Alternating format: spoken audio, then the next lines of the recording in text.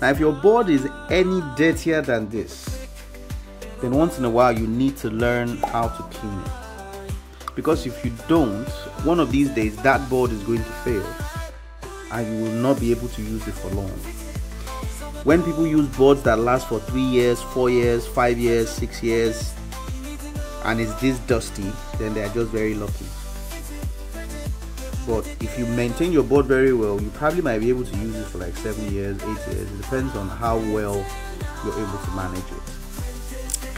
So in this video, I want you to stick around and then watch with me as we do a polish on this board.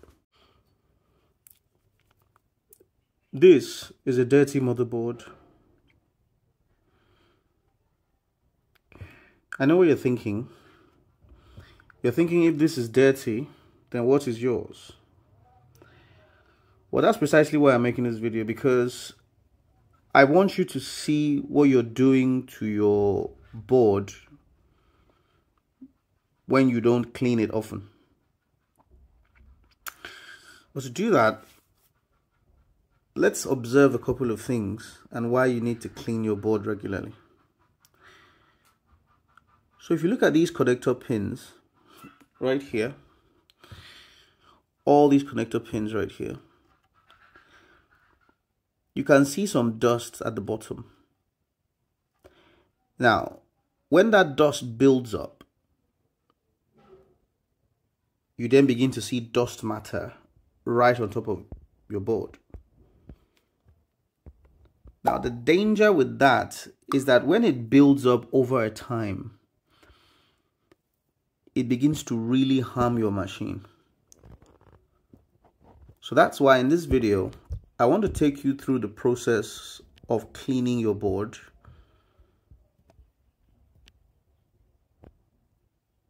And then show you what tools to use, how to do it, and every other thing. So I want you to stick around in this video because it's going to be quite enlightening and it's going to help you. Now, if your board is any dirtier than this, then once in a while you need to learn how to clean it. Because if you don't, one of these days that board is going to fail and you will not be able to use it for long.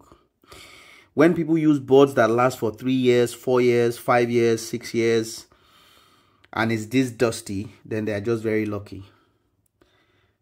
But if you maintain your board very well, you probably might be able to use it for like 7 years, 8 years. It depends on how well you're able to manage it.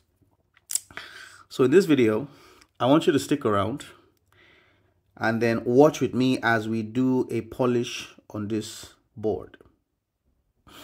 Now, you're going to need a couple tools when it comes to cleaning your board. First and foremost, you're going to need this brush. This particular brush. I don't know what it's called in your country. You're going to need this. Right?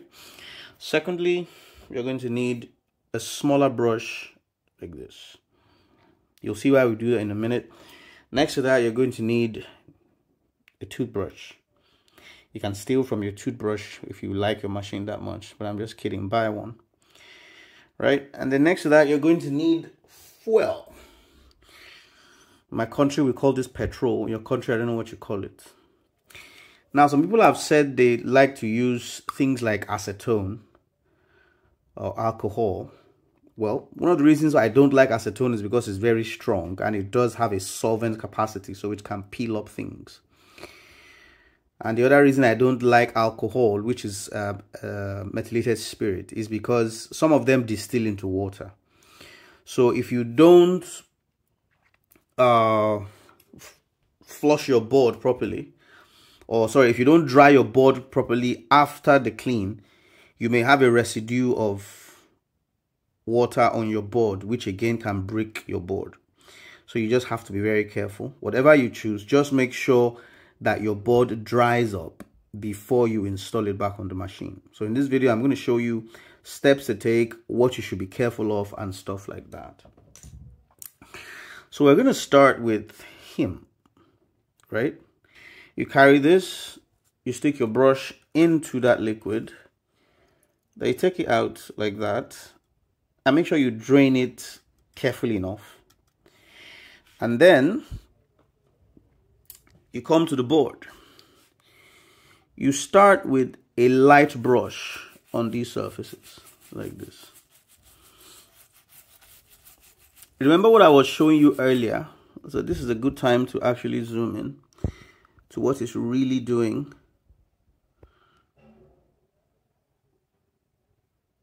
So now you can see that the legs of these pins were dusty prior to now. But now you can see that the legs are now cleaner. If you look at this, can you see? The leg pins are now cleaner, more silvery. Unlike here, for instance. Can you see the side as it's dirty? Now, unlike that, you can see that this is a lot cleaner. Unlike the other side. And then you can see residue of dust on top of that board. Can you see that? Great. So if you see this place, all that part of the board, that's what we're cleaning. Every single thing on this place, that's what we're cleaning. By the way, I'm using a very high zoom camera, so that's why I'm showing you. It's actually this far away. It's even a lot farther than this in real life, but I'm just trying to zoom in so that you can see it. Right? So we continue. So you're brushing pin for pin, right? And you're very gentle.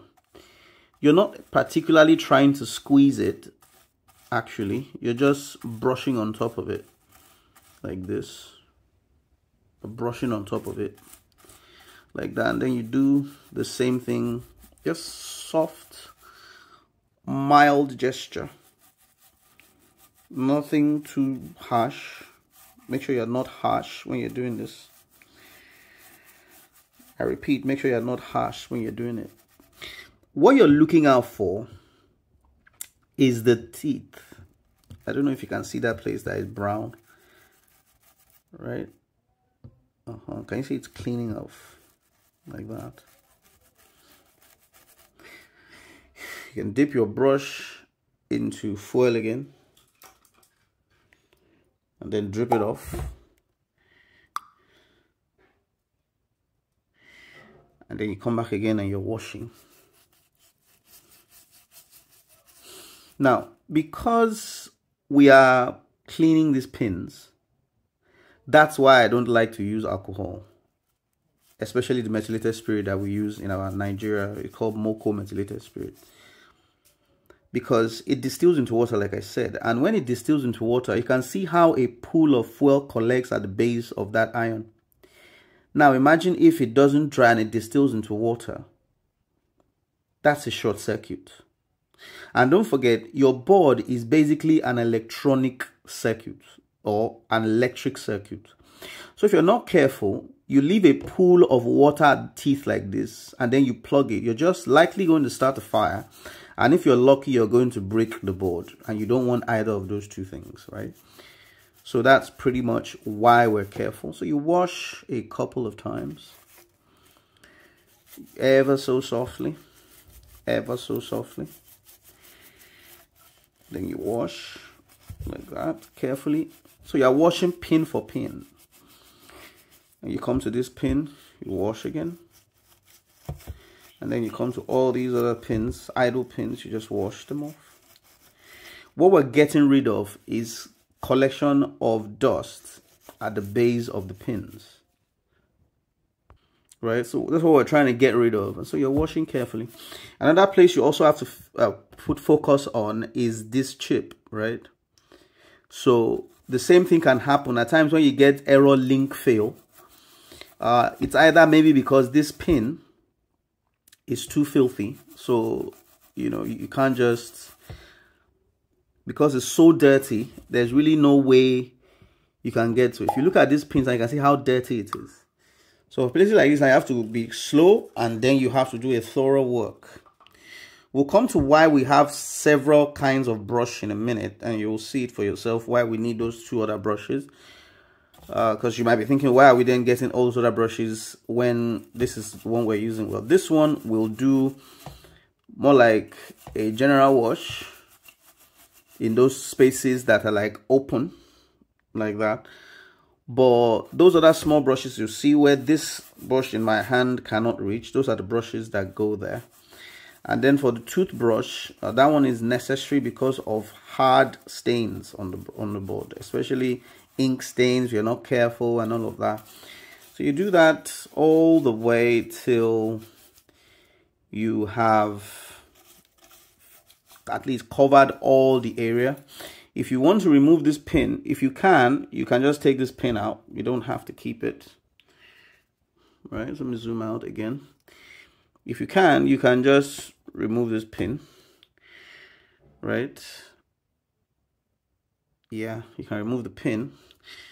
That's connector chip. You can remove it and then also service it separately. So I'm just going to drop it on the floor like that. And then I'll zoom in again. And then go to the MOSFET area. Go to the MOSFET area, which is this area. And then I'll clean this top. I see the leg pins as well. I'll clean the leg pins. Like that. And all of that. Then you make sure you cover as much area as possible. Clean every single leg of your board. Till whatever the color of your board, if it's blue, your board becomes blue. Some people send me their board picture. And it's looking brown because of dust. People like that should not complain why the board is just suddenly stops working. Some of you have a board like this and you have never had to wash it or service it in your entire lifetime.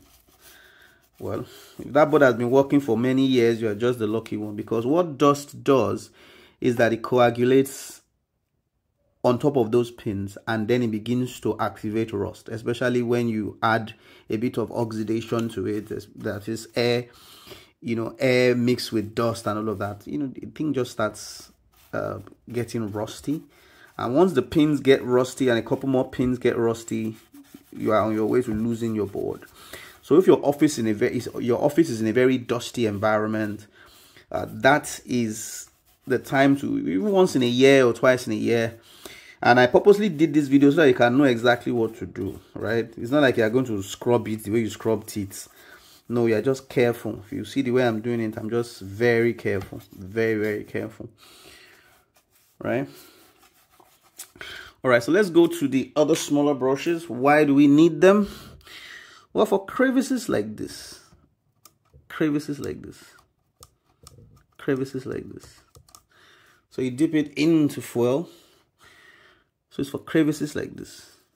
Like all these tiny little crevices that fat brush cannot get to. These kind of teeth, for instance. Right? So you need a brush that can go there and do the heavy lifting for you. I don't know if you can see that. Right? Like that. Small crevices like that under the legs, and small crevices like that ideally your hand would not have reached with a big brush. Like that. Like that. I don't know if you were able to see this carefully. So all like small pins like that, wash through. Can you see how careful I'm doing it? And then the bristles of the brush is actually very soft. So you're not using hard brush that is like iron. Don't use an iron brush. Use plastic bristles. Like that. Inside these holders, wash them carefully. If you can do this once a year or maybe twice a year, or at best once in every 2 years, you will save your board. But again, like I said, this is a very careful affair, so it's not something you are just invest. You spoil that board. If you're Nigerian, you understand what I just did. So you keep like that until you're done. At times, it's not a bad idea to actually... I'm trying to zoom in to that hole. Yeah, so also the holes of this place, that's why you need the small brush. Right, so you're careful, and then by the time you're done, if you find, you know, areas that are sort of like difficult to wash off, then you use the hard brush to kind of like peel it up, especially when foil has softened those places. But because of the way this brush is and the head, you can see there's just some places it can't reach. So in order not to damage those places, that's why we use the hard brush. That's why we use the small step brush, right? So just to do that final work. And once you're done, you know, you might see maybe tiny smudges of dust and all of that. It doesn't mean that those smudges, you must clean them thoroughly, but this one will do that thorough sweep of whatever residue of dust and foil is left, right? So it will more like help you to sweep them out and then get it ready. And like I said, you just have to be very careful. So places like this, and I suspect it's not properly washed, so we can just go back to this guy and then do that work again. So because liquid has a tendency to flow, that's why we don't use water. So imagine if this was water now, that's how that water will flow under that board, and then it will become very difficult to dry. So you can see how the way this place was before I started cleaning it. Now you can see how clean it looks. So this is something we are gunning for. And once you're done, you know you've done your best. Then you keep the board outside, let it dry. Now don't put it under direct sunlight. I don't know why I said that, but don't do it. You know, just put it in an airtight space and then just let it sit for a while. These kind of services, they work well to prolong the life of your board. And once you're done, you should have something that looks like this, back in the color, and looks just as good as you'd have wanted it. And when it has dried for like an hour or 2 or 3, let it dry properly, right? So that there's no chemical reaction when you turn it on. Then you set it back into your machine, and then your machine should start working. All right, that's it, guys. I hope this has helped you. If it has, I want you to hit the subscribe button, hit the like button, turn on the notification bell, and then join our membership. To be a member of our channel means that every time you chat me on WhatsApp, I may not collect money from you. And then I might have time to sit with you properly and answer your questions. When you join our membership, you make our assisting you a lot easier, because now you have become a loyal fan base. And you are one of those that support us to continue making content online. Alright then, I hope to see you in the next video. Take care. Bye.